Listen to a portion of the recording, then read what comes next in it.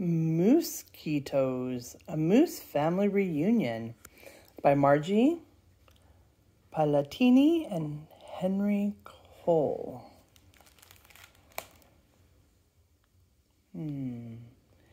Family pictures.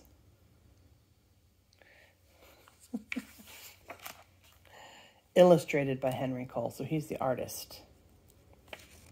And Margie Palatini is the writer. Oh, he's got marshmallows on his stick. All right. Moose was feeling a mite melancholy, a bit blue, sort of sad. He was missing his big moosey family. Why, he hadn't seen them in years. Looking at old family photos was almost bringing him to tears. Moose missed being together, making memories, enjoying good times. He even missed grumpy Uncle Harry and Cousin Curly's bad jokes, Aunt Lurlene's bad cooking. Moose sighed.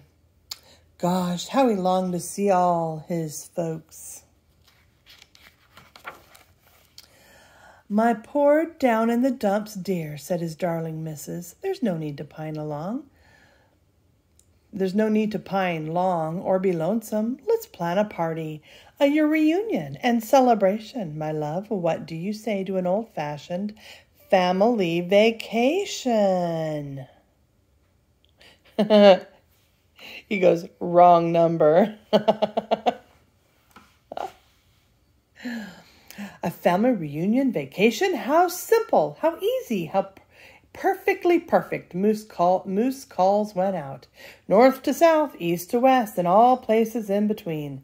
From the relatives up in Moosekitos to the kin and down in Mississippi to mooses in Texas, Montana, and even south in Alabama. The whole hairy herd would meet up at their Mountain Moose Lodge.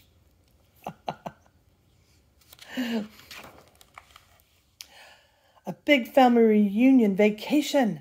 Moose's mustache curled in anticipation. Kumbaya, kumbaya. He planned three-legged races for the very first day. Silly songs for the next. He scheduled swimming and sunning, tanning and fanning, boating and floating, hiking, biking, mornings to fish, time to chat and to dish, and everyone sleeping under the stars. Togetherness, sighed the merry moose, positively, perfectly perfect. With calendars marked with an X and watches synchronized to the second, mooses from coast to coast loaded up in cars, packed vans, and stuffed trucks. Toot, toot, honk, honk, lots of goodbye waves, and off they went.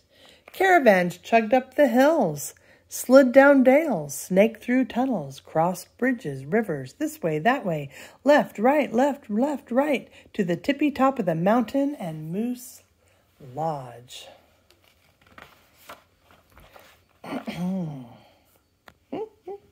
Aunties, uncles, sisters, brothers, each and every cousin piled out to meet and greet. There was lots of moose hugging, cuddling, and kissing, handshaking, backslapping, hand clapping, tears and giggles too. It was just as Moose had hoped and planned.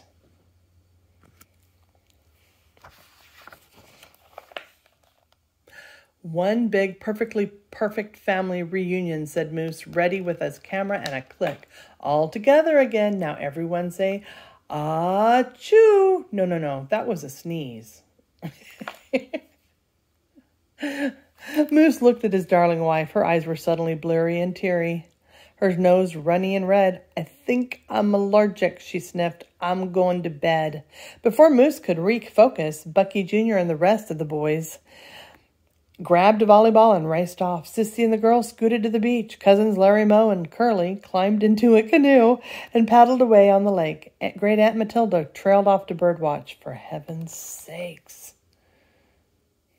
Oh.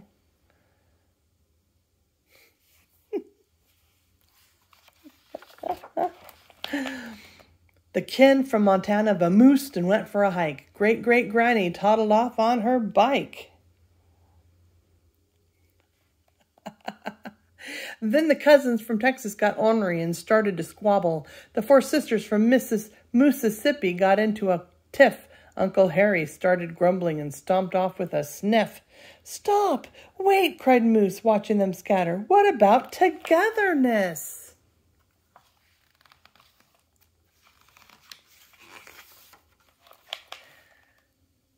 "Not now. Maybe later. Catch you next time. Mind your own beeswax. Go fly a kite."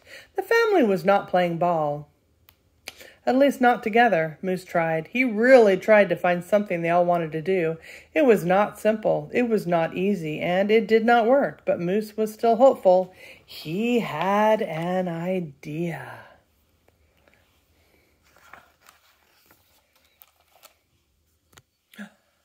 That next evening, as daylight faded, the stars came out and everyone trailed back for dinner.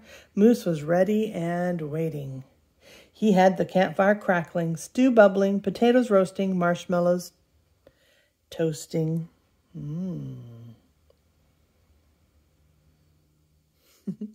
Moose got out his banjo and plunked and plinked a favorite sing-along tune. He strummed, he hummed, he sang and crooned. Nobody joined in. They're sleeping. The kiddies were whiny and cranky, the teens tired and bored. Aunt Larlene yawned. Mo and Larry sat back and snored. "Quiet," said Uncle Harry, shuffling off to bed.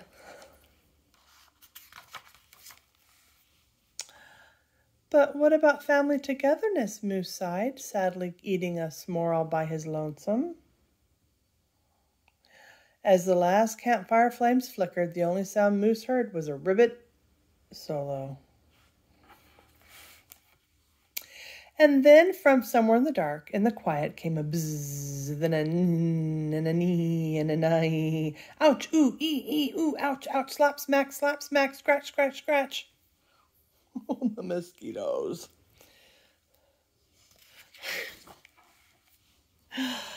"Land sakes, it's Moosekitos!" cried the Moosipiantes, wailing with alarm.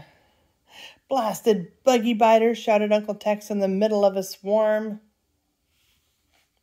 Slap, slap, smack, smack, scratch, itch, scratch. "Help, Moosekitos!" yelled the boys as they tumbled off their cots. "Help, Moosekitos!" cried the girls, covered with bumpy pink polka dots. Oh, dear. "Do something, my darling," said Mrs. Moose as she scratched between her achooes. But Moose pondered, wondered, worried. What could he really do? Then suddenly he froze. One of the biggest mosquitoes had landed right on his nose. Moose gulped and went eye to eye with the big buzzer. They glared, they stared. Who would blink first?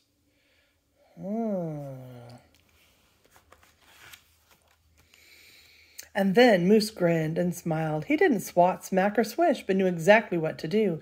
Moose reached into his knapsack and for his tried and true moustache glue. Moose ordered one and all to take a heaping hoop full of the white pasty glop. Then Tex-Mex lassoed some whiskers from the bottom, while the beehived aunties took hold from the top. Herded around in a circle, everyone took a share of moose hair. Why, even the Uncle Harry took part. And with Moose's orchestration, a little humming and some dandy moosey-doosey-does, together they all wove this way, then that way, up, down, front, and back.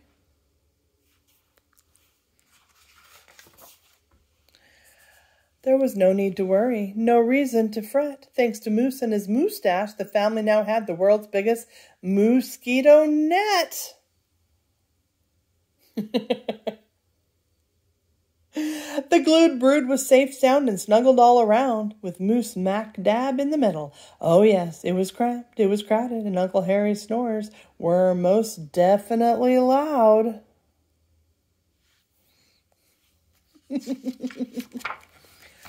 But they were together at last, as close as any family could be, Moose sighed. It was a perfectly perfect reunion, even if they did itch. The end.